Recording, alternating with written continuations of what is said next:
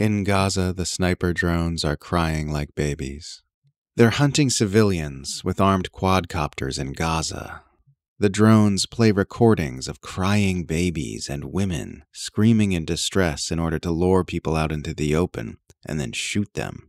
This is reportedly happening at the Nuseirat refugee camp in central Gaza, where people live in total darkness at night and have no connection to the outside world. Other times the drones play the sounds of explosions and gunshots and rolling tanks, and sometimes songs in Hebrew or Arabic, all to terrorize these refugees hiding in the darkness, afraid for their lives. This is the sort of report that a critical thinker would normally dismiss as absurd atrocity propaganda if it was being made about any other military power. But this is the IDF we're talking about, and this specific allegation is pretty well supported now.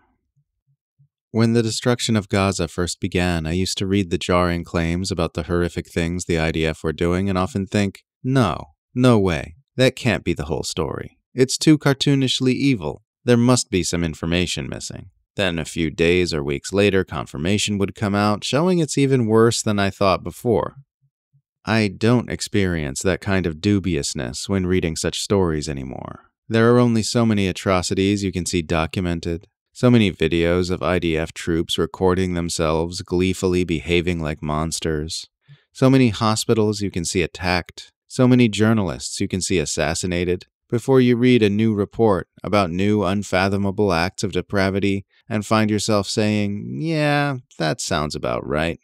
This baby crying sniper drone story is something else, though. It's like something out of a weird post-apocalyptic horror movie or something. It's the kind of information that makes you sort of reevaluate your previous assumptions about humanity, the world, and the kind of reality we're experiencing here.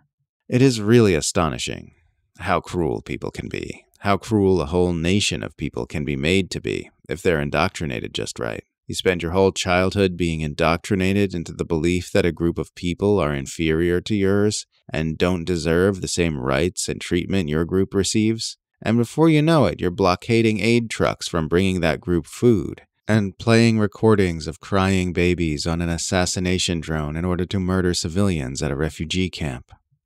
That's how Nazi Germany happened. It's how the genocidal apartheid state of Israel has happened. And it's how the murderous U.S. centralized empire has happened. It turns out it's not all that hard to manipulate a population into supporting shocking abuses at mass scale with modern propaganda and indoctrination from early childhood. It turns out the human mind is a lot more hackable than we'd like to believe it is, and that this can be used to unleash living nightmares upon our world a lot more easily than we're comfortable acknowledging. This is how the entire Western world has been manipulated into accepting nonstop war, militarism, nuclear brinkmanship, imperialism, and exploitation as fine and normal, and into assuming that a better world isn't possible. As long as the powerful are able to manipulate the way a sufficiently large percentage of the population thinks, speaks, acts, and votes, we're going to be stuck in this horrifying dystopia where the sky rains fire upon the innocent, where war profiteers reap vast fortunes from machines which rip apart human bodies, and where the sniper drones cry like babies.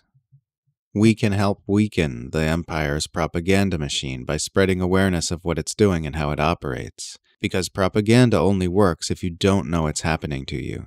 Help people to see the ways in which the mass media are deceiving them, point out all the signs that we live under an empire of lies, and help spread awareness of what's really true and what's really possible. All positive changes in human behavior of any scale are always preceded by an expansion of consciousness. Spreading awareness is the first step toward a healthy world, and we can each do that in our own small way every single day.